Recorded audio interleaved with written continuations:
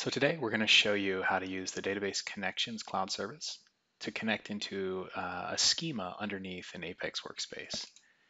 For this example, we're going to go into our SQL workshop in Apex to start with, and we're going to focus in just on this schema, and we'll actually query a little bit later on the players table just so you can see what it looks like on the Apex side.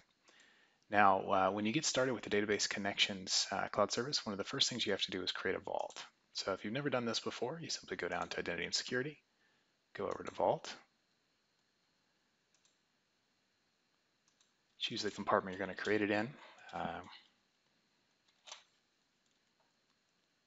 Go ahead and click Create.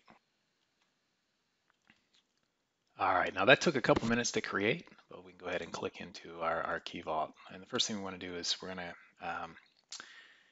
go ahead and add one master key.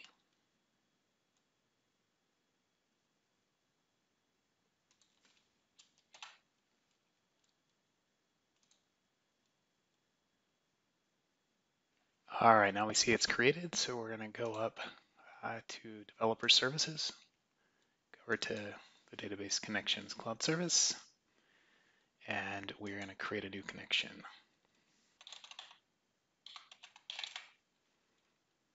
Select the database type, it's going to be autonomous.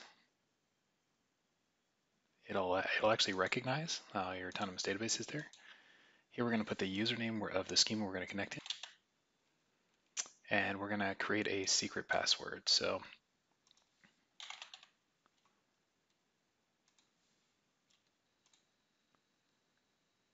here we're going to select our vault. So we're going to do our Apex key vault we just selected.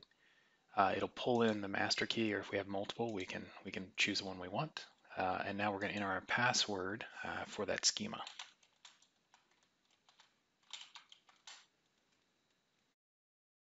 We'll go ahead and click Create. We can click Next. Now, because this is an ATP database, we will need to create a wallet content secret as well.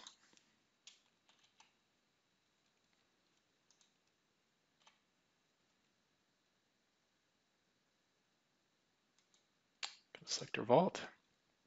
And this is really where the cool part comes in of this product. It'll actually retrieve the regional wallet directly from the database without you having to do anything. You could obviously upload it as well, but I'm going to do the automatic. Then go ahead and click Create.